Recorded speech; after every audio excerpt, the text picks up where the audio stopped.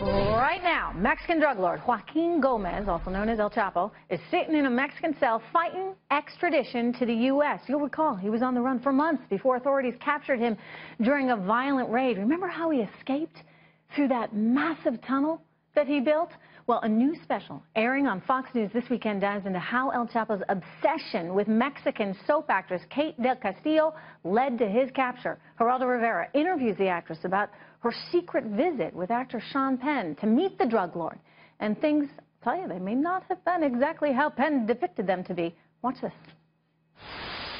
In Sean Penn's account in Rolling Stone magazine, during that ride from the airfield to the hiding spot of El Chapo, you passed a Mexican Army checkpoint where two soldiers in uniform looked at you and almost with a feeling of nervousness that was palpable or embarrassment kind of waved you through.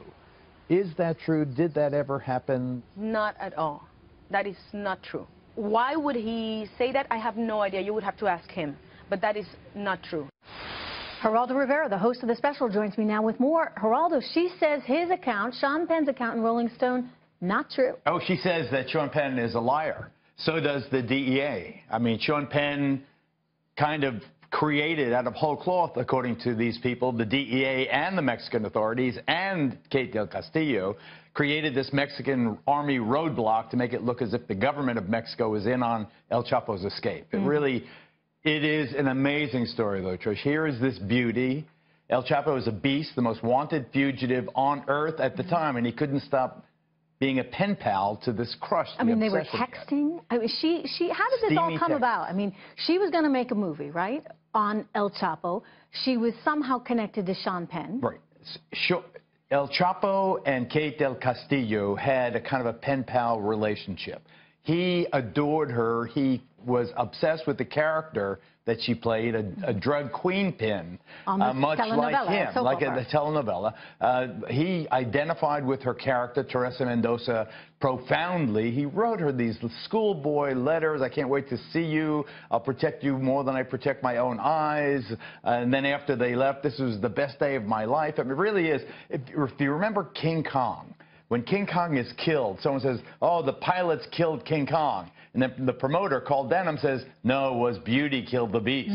That's what happened here. El Chapo was captured, I allege, because of his obsession with this actress and the fact that the Attorney General of Mexico and U.S. authorities could track their movements. Sean Penn and Kate del Castillo led the authorities to El Chapo. Was she somewhat obsessed with him? I mean, she played a character that was much like him, sort of the female version of him in the show. It all started, it's an excellent question, Trish. It all started when Kate del Castillo wrote a tweet, an extended tweet, that basically said, El Chapo, you're being blamed for everything. I know you're not that bad.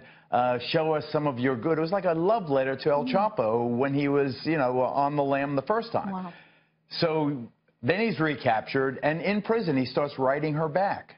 Oh, I love your character. You're a great actress. My goodness, you know, you're strong and this and that and the other thing. So he had a schoolboy crush, the savage murderer who's responsible for the overdose deaths of thousands of Americans, who is indicted in 8 different, I may be wrong, maybe 7 different districts, federal districts, the Southern District of New York, the Eastern District of New York, Chicago, California. He is indicted all across the United States for various crimes, mass murder and all the rest of it. And here he is caught because of his affection for this soap star. Wow. Is she still going to make the movie?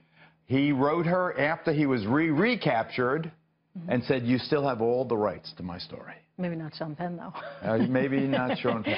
Geraldo, we can't wait to see it. Thank you. Saturday and Sunday. Make sure you catch a special, Beauty and the Beast, When Kate Met Chapo, airing this Saturday at 8 p.m. Eastern and on Sunday at 9 p.m. Eastern. You don't want to miss it. I'm going to be right back. See you here.